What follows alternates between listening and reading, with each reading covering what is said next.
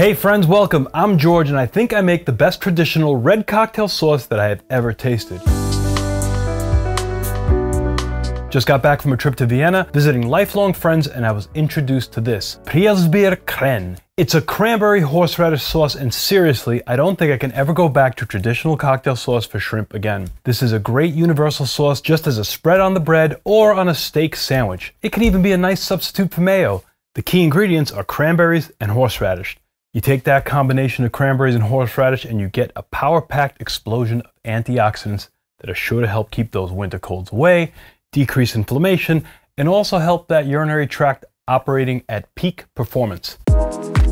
Third ingredient is heavy cream, but I'm also gonna make a dairy-free rendition. I'm gonna make this sauce 3 ways: super fast and easy, next level gourmet, and dairy-free. The super fast version is yummy. Next level gourmet is the best tasting, just more time consuming to make. But if you need to be dairy-free, the recipe that substitutes heavy cream with coconut milk is really good.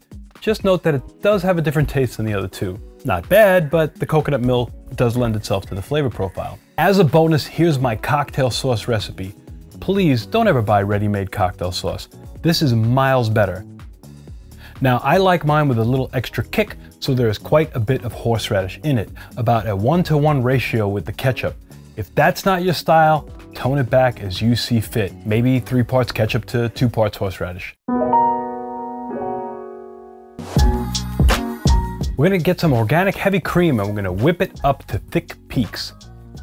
Add about 2 tablespoons or 30 milliliters of jarred horseradish with a 1/4 cup or 60 milliliters of cranberry raisins, a 1/4 cup of warm water, and 1/2 to 3/4 teaspoons of Celtic sea salt. Blend that up, and when you're done, just fold the mix into the whipped cream. Done. In the winter, I like to make a little extra cranberry sauce. I store it in the freezer, and you're gonna need some for the next version of this sauce. Now, I have tried many cranberry sauce recipes, and I keep gravitating back to the one on the bag. Really simple, equal parts water to sugar, 1 cup or 240 milliliters of each. Bring it to a boil, and then add 3 cups or 720 milliliters of fresh cranberries to that. Bring it back up to a boil, and then just lower the flame to a simmer until all the cranberries burst. It's gonna take about a half hour or so. Way back, I made cranberry sauce with monk fruit sweetener, so if you're trying to avoid the sugar, a link to that will be available at the end of this video, and a PDF recipe can be found on my website. Try to get your hands on some fresh horseradish. Keep this as far away from your nose as possible. It is very potent. Grate about 2 tablespoons or 30 milliliters, add 2 teaspoons or 10 milliliters of organic apple cider vinegar to that, and add a pinch of salt. Basically, you're making fresh ground horseradish that will last in the refrigerator for at least a few months, so make a big batch if you want. If you do, I mean, you really should, just grate up the rest of that root. Measure it out and proportionally add more apple cider vinegar and salt. Like in recipe 1, add 2 tablespoons or 30 milliliters of your freshly made horseradish, 1/2 to 3/4 teaspoons of Celtic sea salt, or about 3.5 to 7 milliliters. Along with 2 tablespoons or 30 milliliters of your freshly made cold cranberry sauce, to a 1/2 cup or 120 milliliters of whipped organic heavy cream. Not too bad to make. And you'll also have some wonderful homemade horseradish, ground up, and cranberry sauce. Both make outstanding accompaniments on their own to meat dishes, like steak and pork. Plus, a little tiny tip of the teaspoon of ground horseradish a day keeps the doctor away.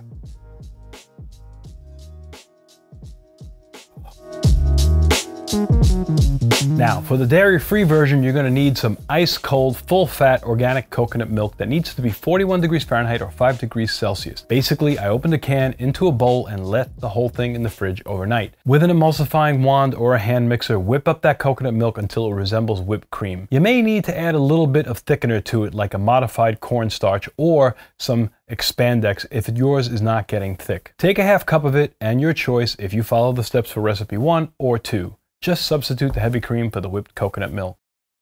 A little fresh ground organic pepper is optional for all 3 of these recipes. Little pro tip with shrimp: do not peel your shrimp before you cook them, and steam them. Don't boil them. Dump ice on them until they are cold, and once they are cold, peel them. These wild caught shrimp are already deveined.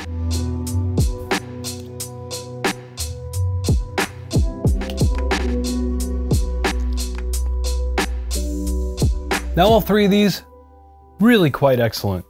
Actually, number one is not that bad, the easiest one to make. A little sweeter, little more commercial flavor, but still pretty good. The second one, which I think is still my favorite, was not as sweet. You can doctor it up a little bit more by adding more cranberry sauce or more horseradish if you want, or more salt. It's not set in stone. Any one of these three that you go with, you'll be happy with. Here, you're gonna taste a little bit more coconut, but not bad. Now, before you serve these, you need to let them sit in the refrigerator for about an hour.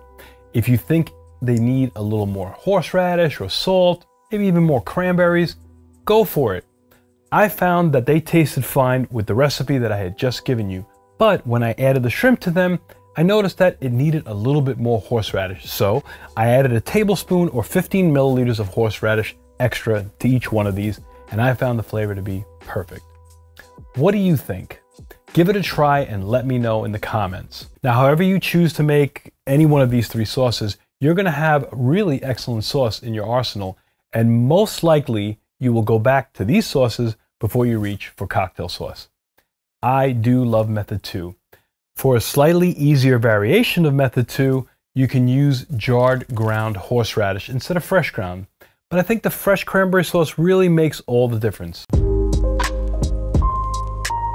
Cooking is a lot more than just preparing a dish. It's more intimate than that. So from now on, my New Year's resolution is to give a little tip at the end of each video that will help take your experience in the kitchen to another level. So here's my tip today. How you feel while you're cooking will be translated to the taste of the food. If you feel rushed or distraught, your dish, whatever that dish is, will taste worse than if you feel good while you are making it. To get in the mood, a good mood, look at your ingredients. Take note of the colors. Take note of the scents. Feel the texture and taste as you go. That will get your mind off of whatever and more focused on the food in front of you. I love cooking with my favorite music in the background. I really hope that helps. Kindly share this video and give it a like. Only you can help grow my channel, and I appreciate that, and you as well. Cheers.